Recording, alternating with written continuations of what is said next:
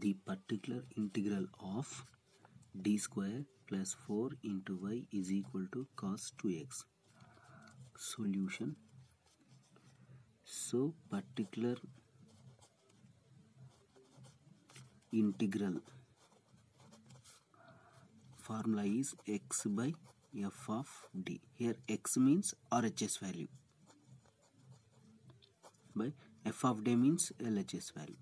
That is equal to f of d is equal to d square plus 4 and x is equal to cos 2x. So substitute in the formula, that is equal to cos 2x by d square plus 4.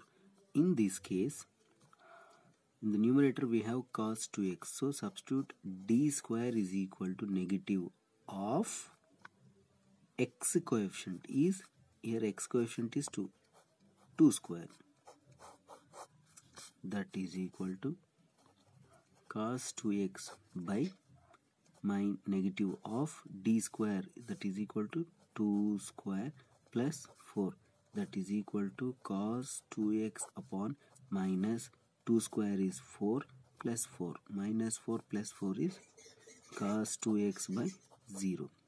So now here denominator is 0, so here we have to apply formula, that is cos ax upon d square plus a square is equal to, here cos is replaced by sin ax, right, which is multiplied by x by 2a. This is the formula. See, when we have cos, it is replaced with sin ax and this is multiplied by x by a.